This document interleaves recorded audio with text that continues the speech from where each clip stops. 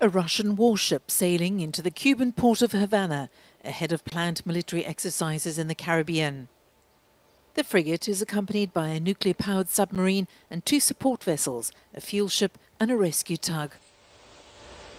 With Florida just 160 kilometres away, the visit is widely seen as a show of force by Moscow as tensions rise with the United States over Russia's war in Ukraine. The mission comes less than 2 weeks after President Joe Biden authorized Kyiv to use US-provided weapons to strike inside Russia. The Russian Defense Ministry says the group of 4 vessels conducted missile drills in the Atlantic Ocean en route to Cuba. Washington says it will closely monitor the ship's movements. They're expected to remain in Havana until next week.